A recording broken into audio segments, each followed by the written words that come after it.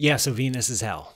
I'm just gonna come right out and say it. Like if you imagine, if you went back to like medieval times and you asked a random peasant to describe hell, they would use some words like fire and torment and deep underground and various other things. And what they didn't know is that they were describing Venus. Venus sucks hard. If you just imagine all the planets in the solar system and all the moons, think of the worst possible place. And Venus is worse than that. All right. Which is weird because at first glance, you would think Venus shouldn't be too different than Earth. Right? It's almost the same size. It's almost the same mass. It's just a little bit closer to the sun than we are.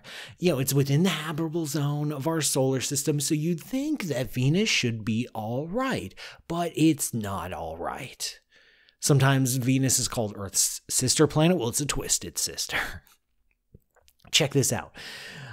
Venus has an atmosphere made almost entirely of carbon dioxide, thick carbon dioxide, so thick that the pressure on the surface, the air pressure at the surface of Venus, is 90 times that of Earth. This is something like the equivalent pressure of a mile underneath the surface of our oceans. This is so thick. The air is so thick that you would feel it. Like it'd be like this thin soup that you'd have to almost swim through to move around. But you're not going to be doing a lot of moving around because of the temperature. Because of this super, super thick atmosphere, it totally traps all the heat, giving Venus the highest surface temperatures in the solar system. That's beating Mercury. Remember, Mercury is the closest planet to the sun, but has no atmosphere. So it's just baked. Venus is like baked plus clouds. So it's a wet heat. It's not a dry heat. Okay, we're talking like Florida, not Arizona. Like it's just miserable. And so the surface temperatures are like mid 600s Fahrenheit on average, if I remember right. There are some places, there are variations in the temperature across the surface. There are some places, the deep valleys are much hotter. They're in like the mid 700s. That's hot enough, by the way. That's hot enough or first of all, I should say the mid 600s, that's hot enough to melt lead. Sorry, if you're made of lead, you're going to melt. And if you're made of anything weaker than lead, you're also going to melt. You and me. And also all of our space probes. Our space probes last like 15 minutes on the surface. But these valleys where it's like mid 700s, that's warm enough, hot enough that the ground itself is so hot that it's radiating invisible light. Just barely, but it's glowing a dull, weak red. The ground is glowing because it's so hot. And on top of these carbon dioxide cloud, or on top of the carbon dioxide atmosphere, this thick haze, are a bunch of clouds that sit on top of it like a shell. The clouds are made of sulfuric acid. Acid rain clouds. And the sulfuric acid clouds, these are incredibly reflective. This is what gives Venus its characteristic brightness, like one of the most reflective, highly reflective planets in the solar system, if not the most reflective one. If you were to be up close to Venus, you actually couldn't look at it with your eyes because it would be so brilliantly white and so bright. It'd almost be like another star right there. Like you just can't look at it with your eyes directly. That's how reflective it is. And it's so reflective that less than 4% of the sun's radiation that hits the top of the cloud tops actually makes its way down to the surface. So on the surface, you would only vaguely be aware of the difference between day and night. Like it'd be generally brighter during the day and then generally darker at night.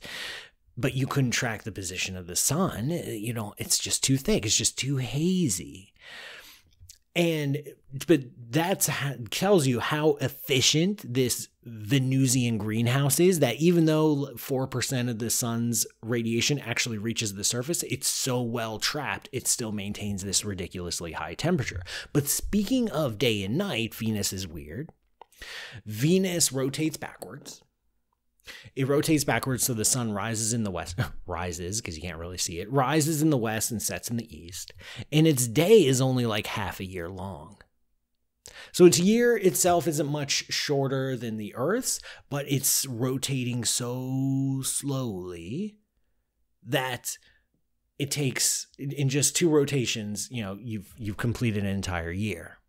So that's a pretty lame calendar. The rotation rate of Venus is so slow, it's like 4 kilometers per hour. I don't remember the exact number. It's slow enough that you can walk it. That if you could track the position of the sun and you can put it overhead, you could just keep a nice gentle walking pace and keep the sun overhead forever. Good luck trying that on the Earth. Earth rotates at something like 1,600 kilometers per hour. You're not going to be able to do it. But Venus is slow enough. That's how slow it is. There's no evidence of plate tectonics. So it looks like the crust is solidified. It may have had plate tectonics in the past, but they've certainly locked up since then. There appear to be active volcanoes, sometime within the past few million years. There has been some volcanism. There appears to be lightning in the clouds.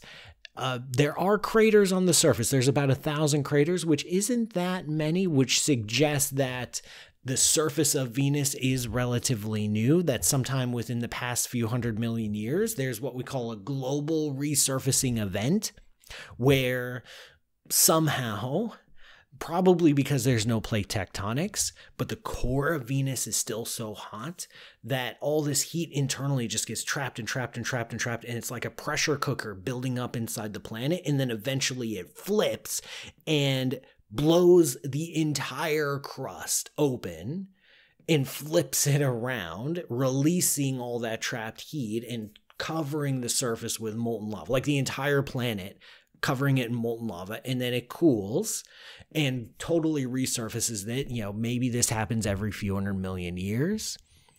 This doesn't happen on the Earth because we have plate tectonics, because we're constantly releasing all that heat in our core through a nice, safe, gentle mechanism. We're not blowing our lid. Venus is messed up. Venus is messed up. There have been suggestions that maybe we could go to Venus and, live there. That's a good idea. Obviously, the surface is out, but if you go a few kilometers up in the atmosphere, the temperature is room temperature. The air pressure is room air pressure. It doesn't seem so bad. Yeah, sure, you got all this sulfuric acid clouds that are poisonous to breathe. But if you were to make a habitat out of hydrogen and oxygen, because the atmosphere is so thick, that actually lifts you up. It's like a buoyant gas in that kind of atmosphere. So their designs, of course, are ideas where you have this giant inflatable habitat that's filled to the brim with oxygen and nitrogen, air, and that's floating you around like a bubble. All I gotta say is good luck with that. I'll see you next week. And next week, I'm going to talk about how Venus turned into hell. That'll be a fun story. So thank you again for watching. Don't forget to like, share, and subscribe. Leave some comments, and please go to patreon.com/pmsutter so you can help keep this show going. Thank you. And don't go to Venus.